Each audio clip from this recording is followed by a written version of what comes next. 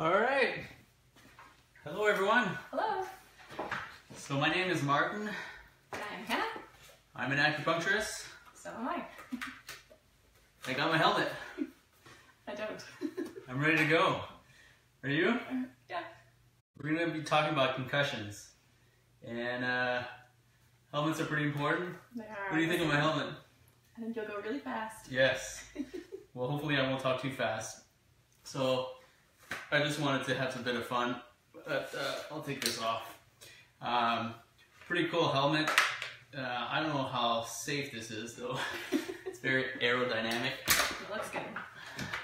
Okay, so we're going to talk about concussions. And concussions are actually, before we decided we were going to talk on this topic, we didn't know like there was going to be a lot of talk about it. But recently, you might have heard that there's this new, it's called the Rowan's Law. New legislation in Ontario. And so I'm glad that that's out. I'm glad that more people are talking about this because this is a serious topic. This is a topic that affects obviously athletes, but it also affects kids. It affects everybody. And we're going to give you pretty much the basics, the 101 about concussions. I think this is applicable to anybody. If you have kids, for sure you're going to want to listen to this. If you do sports, you're going to want to listen to this. This is, even if you're an adult, you can fall, you can have Car accidents. There's a lot of great information. And we're going to start off by this questionnaire. I always like to do questionnaires, by the way. And, if you're online, please, you can write comments. I'm going to refer here. Hopefully I'll be seeing ourselves pretty soon. I think it just saw us. So I know we're on, so I'm just, even though I can't see us right away, eventually I will, and I'll be able to interact with you. This is always meant to be very interactive, and if you are here for the first time on Facebook Live with us, say hi. Love to know where you're coming from. And there we are. Okay, so I know we're on. So I'll be able to see now your messages, and we're good to go. So we're going to start off with a questionnaire, and I'm going to be drilling you. I'm going to question you, okay. And I'm questioning you, and it's a true or false. So you've got some good odds.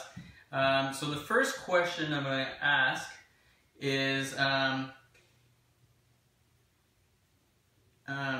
true or false. If I did not lose consciousness, wait, how do I phrase this? So I did not receive. If you did not go unconscious, thank you. Did you still have a concussion? Yes, yes? That's what I'm trying to say. So if you did not lose consciousness, could you have still had a concussion? Could you have still had received a concussion? Yeah. So what's the answer? The answer is you could have had a concussion still. You don't need to lose consciousness. Okay, good. That's correct. Question number 2. Before you say it, I want to see if some people can follow and participate. Question number 2.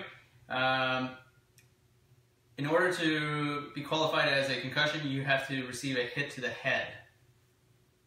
What do you think? Okay, so there's a bit of delay, so I can't see the comments right away, but I know there's some people. So what do you think? Please go ahead and write some comments. What do you say? The answer is false. It's false. You don't have to have a direct hit. Doesn't have to get hit by the head to be qualified to sustain a concussion. You need to receive a hard hit. Like you have to get hit fairly hard in order to qualify as a concussion. True or false? False. False? Oh. Okay, next question. If you do get hit, it'll be obvious that it is a concussion. No. No? No. Oh. It could be hours, days even. Okay, we'll talk about that. Next question. I don't know if we can get some people to interact with us. Next question. You have to, let's say you have a child and you have to make sure that you wake up your child every hour at night to make sure that they're okay. True or false? False. False. So you don't have to wake them up? You don't have to wake them up. Oh. Even you can go to bed. Okay. Here's one that I think you might not know. So, male athletes report more concussions and more severe symptoms than their counterparts, female athletes. Do you have an answer? Wait, let's see if anybody here can... I have a theory. You have a theory? I do have a theory. Hello, Renee. Wrong. Okay. Yeah, most of them are wrong. So what's your theory? My theory for this, based on statistics, all the research I've done is that females report concussions and have more symptoms. But specific to athletes, I'm not sure. But I know in general, females report concussions more. You are correct. Wow. You're very good at this. Yes, so we just brought up some really interesting questions. Do you have to get hit in the head? No. You do not necessarily need to stay up the whole night. We talked about how it's not going to be obvious. We're going to go into a lot more of these details.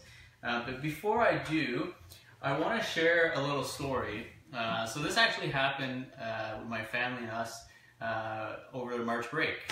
We were out playing in the woods. We were having a lot of fun.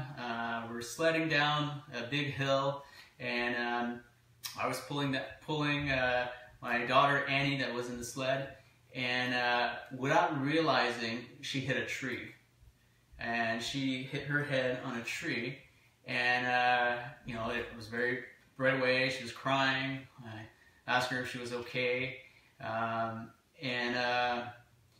you know, it was a hard hit, and we checked her out a bit. We looked at her and we saw that she looked like herself, like she was fine. Everything was okay. But the next day we checked her out again to make sure she was okay, and she looked fine. And then we noticed that she was sleeping a lot more. So the past week she's been sleeping a lot. A lot more, and she does that sometimes, and it's tricky with kids. So my daughter, she's just turned 5. So the point of this story is, I don't know if she has. We never ended up bringing her to the hospital because we thought she was fine, and we kept checking up on her. But she went through a period of about 3 days where she just slept, and she slept a lot more than what she normally does. So we keep checking up on her, and she keeps looking fine now, and she's kind of returned back to her normal patterns. But it was just interesting to see that. And, you know, I don't know if she did receive a concussion or not, but she did get hit by a head. Several days later, she asked to sleep a lot more. She was tired. You know, we thought, oh, she must be growing. But looking back now, maybe she wasn't growing. Maybe she did receive a concussion. So there's a lot to talk about this, and if you're gonna have questions, please go ahead and write them down. But I guess one of the first things that I want to talk about are some of the symptoms. So can you tell us a bit about the symptoms if you're maybe playing a sport? You know, the common, like, typical idea is when we think of a concussion, we think you're playing football, you're playing hockey, you're playing soccer. You collide with a team player or the board or whatever, and then so what kind of symptoms could we look for? Yeah, so there's 4 categories where symptoms tend to fall in. There's reported 60 possible symptoms, so it can definitely range. But the 4 main categories are physical, cognitive, behavioral, mood, and sleep. So physical is kind of the most common one I think that people think about. So people get hit in the head, they're going to have a headache, they're going to have neck pain, they're going to be tight possibly in their shoulders. But then you have all these other ones that people don't necessarily think about. So people can lose focus. And with sleep is that after concussion, people will want to sleep more. They'll feel more fatigued. But then after some time, it'll actually be harder to sleep. So a little bit of a wave there. Change in personality and behavior. These are all different symptoms that can happen from a concussion, but often they're not really reported and seen until after the hit, days or weeks after even. Okay. And is there any testing, like let's say that you see some of these symptoms, is there any testing that can be done to, once you're at the hospital, once you've seeked out medical attention, what kind of tests would they normally do? They're going to do a neurological test to see what's actually happening, but in terms of testing, there's not a ton that they're going to do. There's now a new test that they can do with your blood for up to a week after a concussion. Because you hit your head, there's different neurotransmitters and proteins that change in your body chemistry, and they can actually test for a certain protein now for up to 7 days after a hit. So they can determine if there is a concussion that way. That doesn't mean that they have a treatment for you. They can also do brain scans, but that's only going to show if there was a fracture to the skull or if there was swelling. So again, that's really just if there was a severe hit, they'd be able to tell. But in general, there's not a lot of testing other than to see what kind of symptoms you're presenting with. Okay, so let's say you did have a fall or you got hit, you went to the hospital, they did the blood, they checked the protein, confirmed, or maybe they just, obviously you are showing some of the common symptoms. What's next? What's the best thing you can do? The best thing you can do is rest. You've damaged your brain. It's funny how my daughter, that's what she did. I know, your body knows what it wants, so it just wants to rest. It's the best thing you can do to let the brain heal, the tissues heal, the nerves heal. After that, again, it's all going to go back to what symptoms you're presenting with. So if the symptoms are kind of persistent, that in itself is termed post-concussion syndrome. So it's when the symptoms of concussion persist for longer than a couple of weeks. So what they'll do is they'll often, first and foremost, rest. If it's persisting, depending on the symptoms, they'll possibly recommend different therapies such as physiotherapy, chiropractic, massage. A lot of times medications are prescribed to help with sleep or pain. And then there's acupuncture and chiropractic, which obviously we're familiar with. So it's all going to be based on what kind of symptoms people are showing. Sorry, I just had to walk away to make sure we were still being recorded. Okay, so we talked about some of the treatments.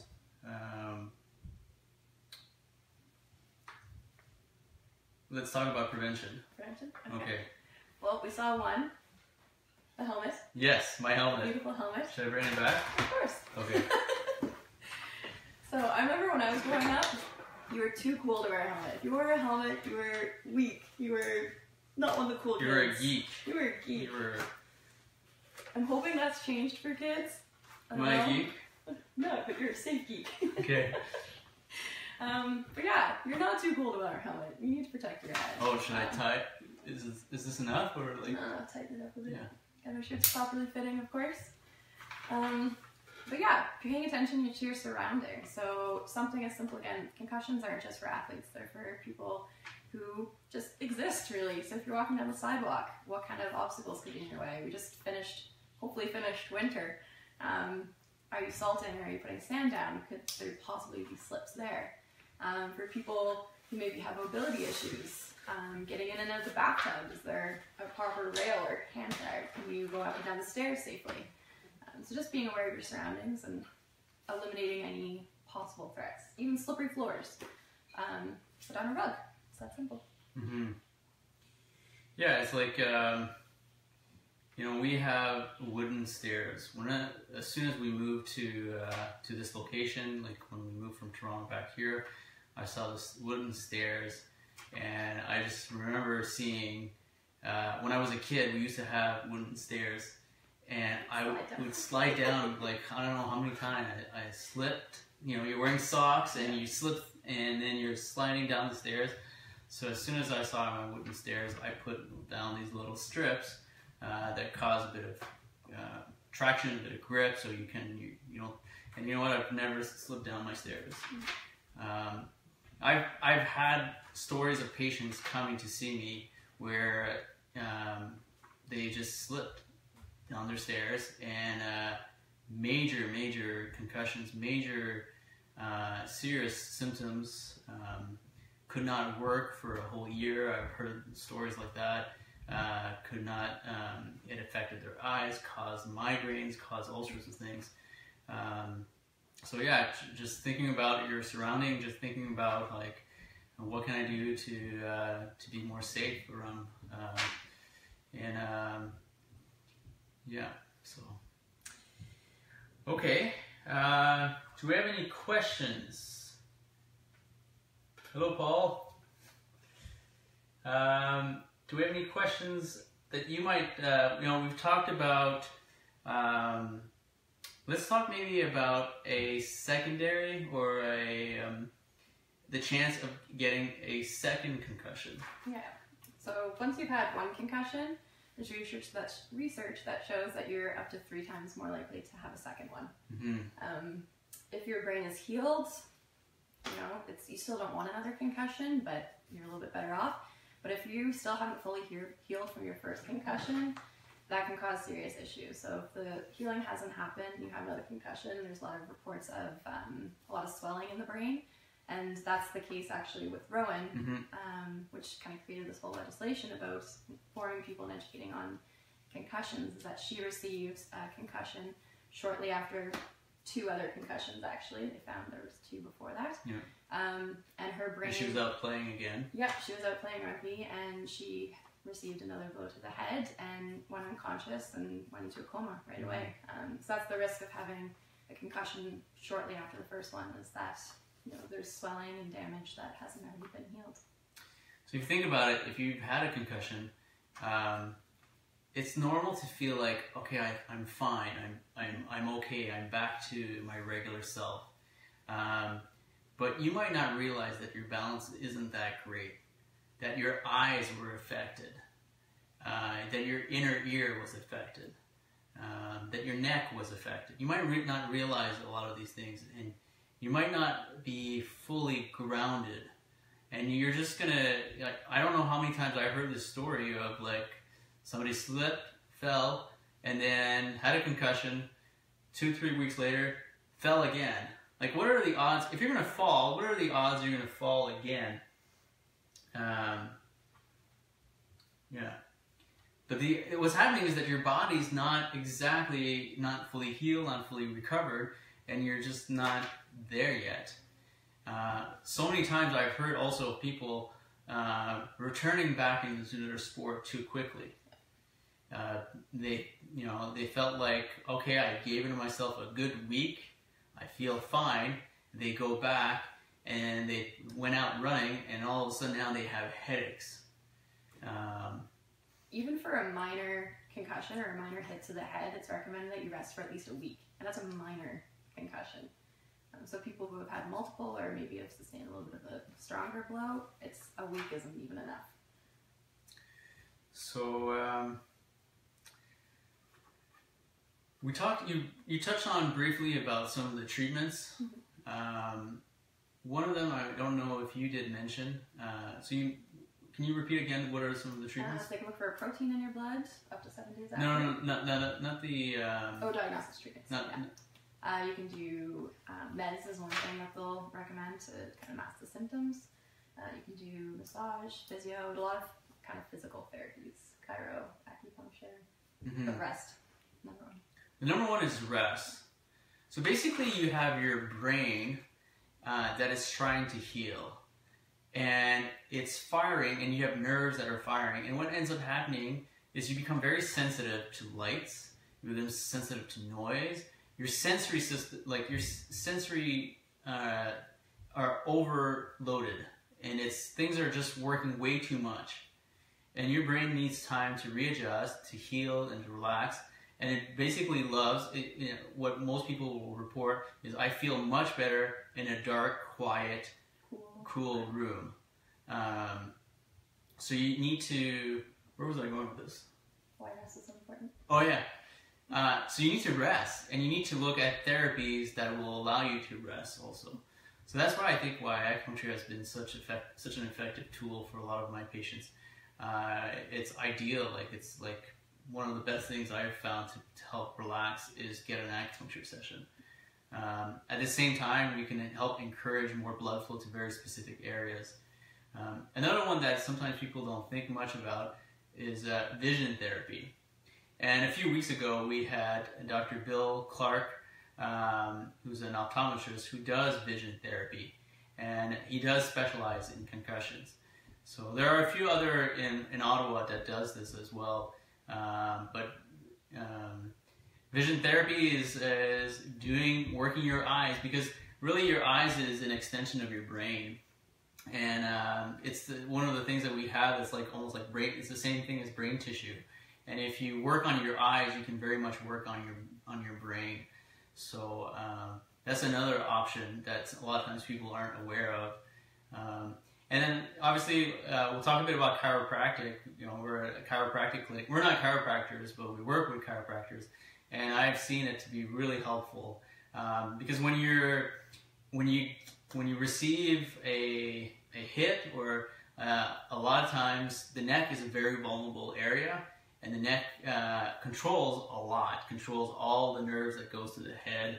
And a lot of times I remember like, when I was in a car accident a long time ago, I felt like my shoulders were like this, like weeks after, and I just couldn't bring them down. I think like when I had this car accident, everything kind of slowed down. Have you ever been into one of those moments where you're, maybe last year, did that happen? So last year you were in a car accident. The things kind of like all of a sudden like went into slow-mo. Went so fast, but also felt like an eternity. Yeah. So I think it's also very important to check your neck and to maybe get an X-ray, because so many people that I've talked to, they can say, you know, looking back, I do recall being in a car accident or falling down, and then a week or two not feeling the same, noticing that I'm more cranky, more sleepy, and like it's like a hidden, like this is something that can happen. You feel like you're back to your regular self, and a week later all of a sudden you're grumpy. Well, you can associate, well, I guess I'm grumpy because somebody ate my sandwich, or it's winter time, so I have to be grumpy. But then you get grumpy and then you get tired and you're like, what's wrong with me? I'm just tired. So this is why we're talking about this. This is such an important subject. This is something that can, and Annie, we're lucky, as I mentioned earlier, the story about Annie, how she got hit and she looked fine and she was getting more sleep, and now she looks like she's really fine. And but the same story could have happened where Annie could have got hit the tree, and she's not fine. And now it's like a whole different life. Okay. So, I'm really glad we got to talk about this topic. I think more people out there need to learn more about this. So it's just to summarize. Do you have any last minute things you would want to share, or? I think the biggest thing is, even if you get hit and you think you're fine, just rest. Especially during games, I know people who are athletes, especially students, they don't want to let their team down. Take the bench. You have a team for a reason. Let them take up the slack while you make sure that you're okay. I think the biggest mistake that people make is they get hit, they think they're fine, and they keep going, and then that's where the further injury happens. And I think my gem would be like, realize that most likely if you're watching this, you know us, but something like acupuncture can be super helpful. Something like chiropractic can be super helpful. There's vision therapy. There's things that you can do besides taking medication, obviously. But the thing is that there's a lot of people out there that aren't aware of this. Would never seek out acupuncture after receiving a concussion. And so, you know, we would love for you to share some of this information. If you share this video, just let us know and we'll put you in a draw. And so since we're talking about the brain, we got these brain octane bottles. This is MCT oil. It's good for your brain. So your brain's made out of fat mostly. And this can help you. This is a good fat. And I'm going to give out this bottle. So if you shared this video, go ahead and write the comment saying that I shared it. And I'll put you in a draw. And at the end of the night, we'll pick a winner. And somebody. And the only thing is that you have to come in person to pick it up. So I'm not sending this to Halifax if you have any Nova Scotians watching this. But yeah, so anything else? I don't think so. Okay, so in conclusion, just to recap, you can get hit and not show symptoms for up to a week later on. The symptoms include things like we talked about: dizziness, fuzziness, mood changes, behavior change, headaches, vision sensitivity, hearing sensitivity, sleep issues, focus, concentration, pain. If you do get hit or you do suspect, you don't need to be a hero. The game will go on. Please rest. If somebody's encouraging you to go back in the game, be a strong person and just say, no, I need to rest. Take the time to rest. Realize that a second concussion could happen because you're at a much higher risk if you've received one, because you're out of balance. You're not fully healed. You're not fully on at that point. So, and then you don't even need to get hit in the head. You don't need to have stars. You don't need to have this loss of consciousness. It could be a simple, movement of the neck that can cause it. So I hope you found this helpful. I hope we'd love to hear from you. If you like these videos, we plan on doing more and more. Please share this with others. It's very encouraging for us to know that what we're offering is helpful for you. And like I said, if you share this with a friend, we'll put you in a name and a draw. You can win one of these nice little bottles for your brain. So your brain is probably the most important. Well, it definitely is the most important part. Cannot live without a brain. Cannot. And thanks for watching. We'll see you next time. Bye-bye.